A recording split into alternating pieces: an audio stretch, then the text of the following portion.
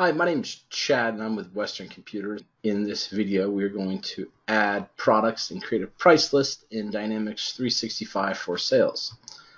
So to begin, we're going to go to Settings, Product Catalog, then we're going to click on Price List. I like to create the price list first. So we're going to come in here, click New, name this soda. So we can have a start date, an end date, a time unit associated with it, currency. So there's a lot of flexibility with it. So we'll click Save and Close. So okay, now we have that saved. And now we're going to head over to create the products.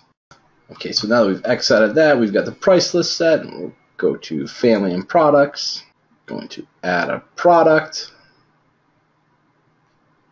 And we're going to call this product Diet Mountain Dew, my favorite. So this can be configured to be autoed set. That's something that can be done.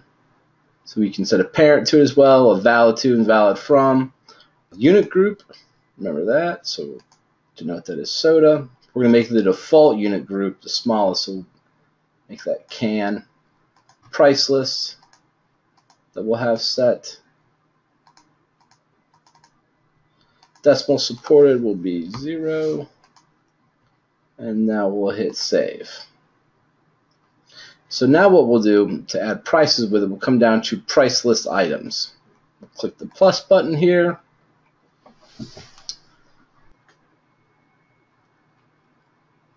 And so now when we come in here, we'll denote the price list associated with this.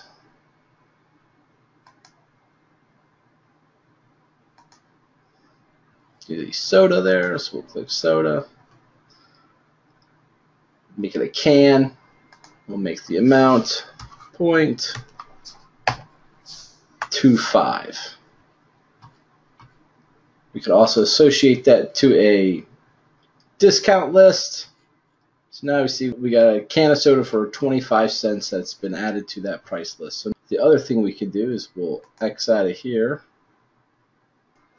Now you can see that can has been added to the price list item. So if we want to come in here and say, okay, let's do a 6-pack now. So come in here. We will denote the price list again, which will be soda.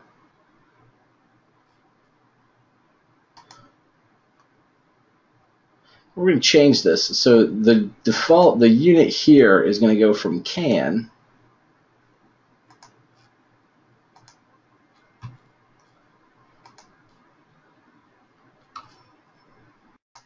to, so now we're going to come in here and we're going to add the unit. I'm going to call this a 6-pack.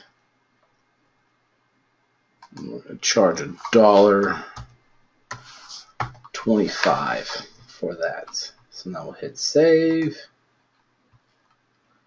We have saved that item now. So we will X out of here. And now you can see that the 6-pack has been added to the price item list as well. So that's creating price lists, products, and adding those products and prices to a price list. Thank you, and check out our other videos for Dynamics 365 for sales. Thank you.